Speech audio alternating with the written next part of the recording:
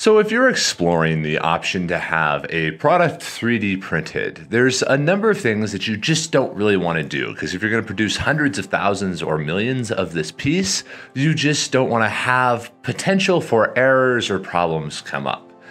And one of those main issues that can come up is the need for support. These things are really undesirable because at the very least, they're going to increase post-processing, having to go through a tumbling process in order to have those knocked off.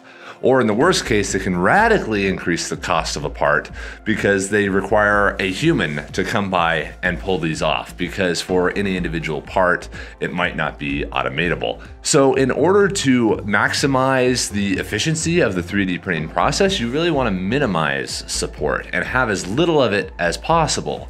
And if you're able to design your part so that these things just are not necessary, that is the ideal situation, because it'll make a part much more reliable, much more affordable, and very often just makes it look a whole lot better because you no longer have the interface areas where a part of the part is falling onto support.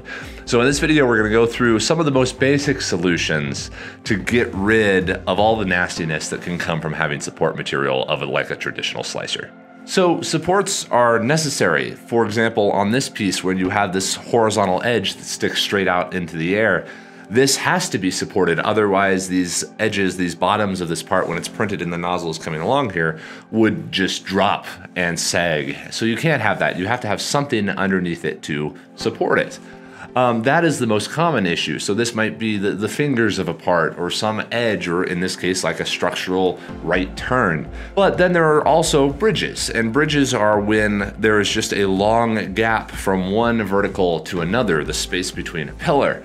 And that has to be supported as well, because again, as a nozzle is laying down that first layer, it can partially sag. Now, supports are fine, and you can have these automatically generated inside of a slicer, but the issue with that is that you don't have an exceptional amount of control. And again, you have all of this waste material that could be embedded into the part. So instead of having material that is torn off and thrown away, you can have material that is part of the part, making the part better.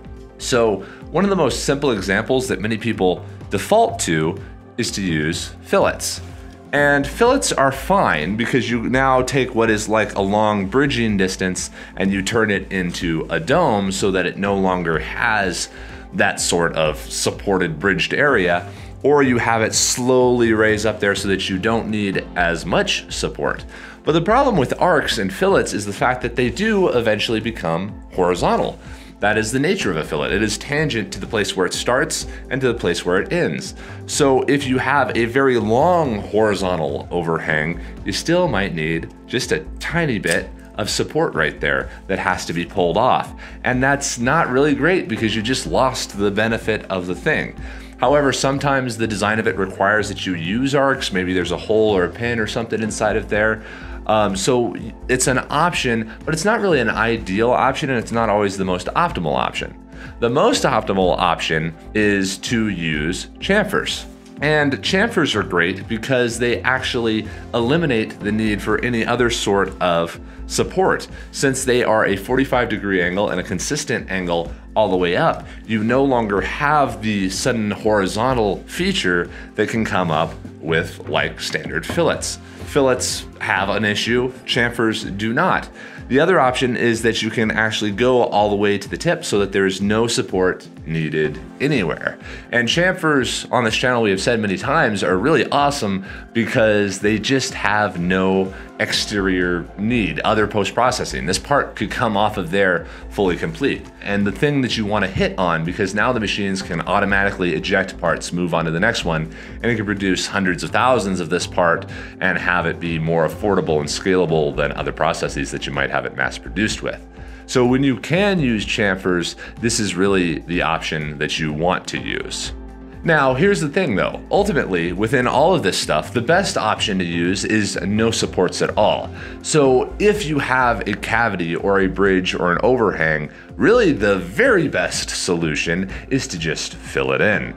Go through and change your CAD model so that it is filled in with solid volume, because rather than simply having these empty air gaps right here, we'll fill them in with material and with infill, and they will basically have very close to the same amount of material anyway. So anytime you can just get rid of these overhangs or these indents or anything else and just fill it in as a solid block, that is the ultimate solution. Now, sometimes you have to have an area that is supported, and that just happens. The geometry will require it.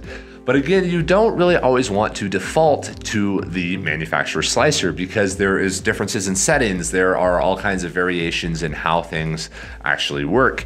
So if you can control it inside of CAD within the parameters of a standard machine that has a 0.4 nozzle and a certain flow rate and that kind of thing, it's much easier to design supports inside of CAD. That way they can go right where they need to be. They are absolutely minimal and they're very easy to control and tweak as opposed to trying to find the magic recipe that your printer was using when you were making your prototypes. And that is a situation like this. In this situation, we use designed supports. And with design supports, they're basically just a small block that is printed completely hollow that then comes up to a point wherever it needs to be supported. And this is a great solution for helping these types of parts because at the end of it all, not only is it well supported and a minimal amount of material, but it breaks off exceptionally easily. Now for this part, the center support here, you want to actually make them kind of a teardrop shape because since they are sort of interfacing with the lower part of the part, there's a lot of friction right there, and giving it a rounded lower surface is ideal for that sort of situation.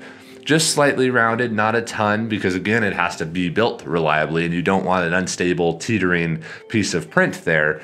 But it is very easy to make this sort of designed support so that you have a good, reliable part that has all the critical features that you need, but is not wasting big old blocks of material like this in order to support an area. Instead, it's using very minimal amounts of material like this to support an area. So hopefully that runs you through the very most basic ways of just getting an overhang supported in a mass production part. Obviously, the best solution is to just not have that overhang. But if you do need to use supports, please try to design them in CAD because you can make them much more reliable, much more consistent, and much easier for your contract manufacturer, like us, to actually get deployed without having to worry about any sort of translation issues between whatever machine you might have been prototyping on and the machines that we actually use inside of our large print farms.